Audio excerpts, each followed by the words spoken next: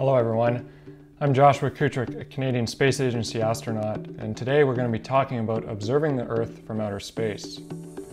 Space gives to us a unique vantage point from which we can look back at the Earth. This is a picture that was taken by my friend, David St. Jacques, while he was living aboard the International Space Station. Taking pictures of the Earth was one of his favorite activities during his free time there.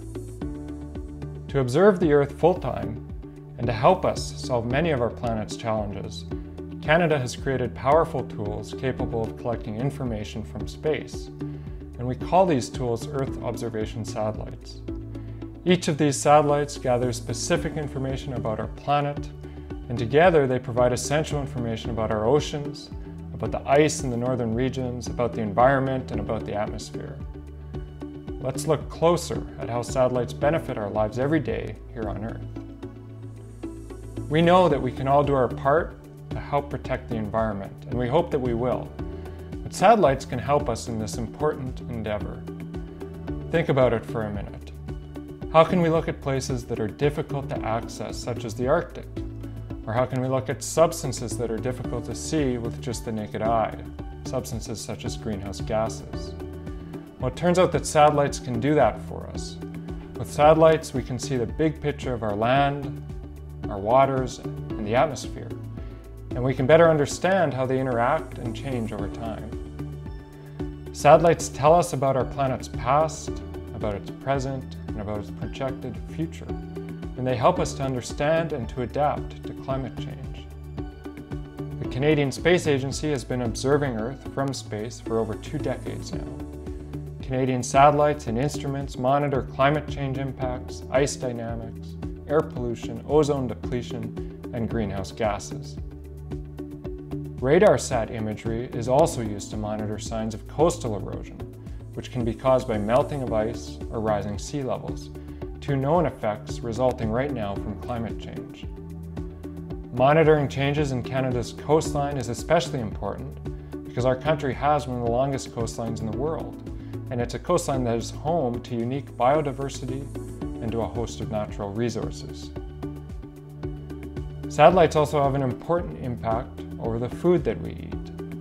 Imagine that you are a farmer and that you have a very large field. It's impossible for you to know which part of your field needs more water or less water because you cannot see the entire field at once from the ground. So you probably need some of the tools that we're talking about, some tools to help you out.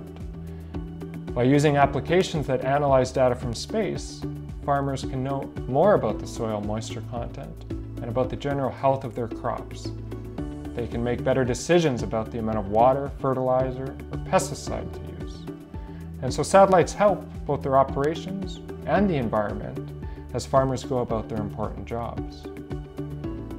Satellites also help us to stay healthy.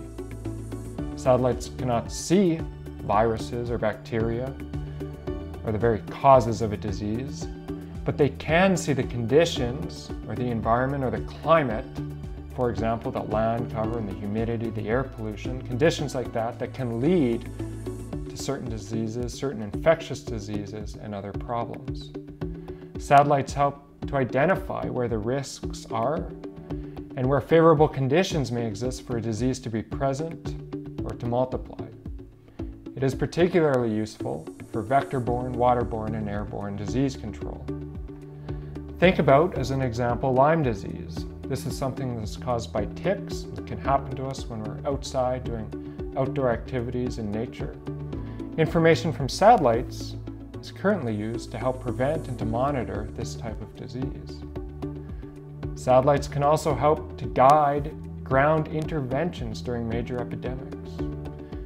For example, satellite data was used extensively during the Ebola epidemic outbreaks in Africa to locate roads and to locate areas that were at risk and to support the deployment of services such as temporary hospitals.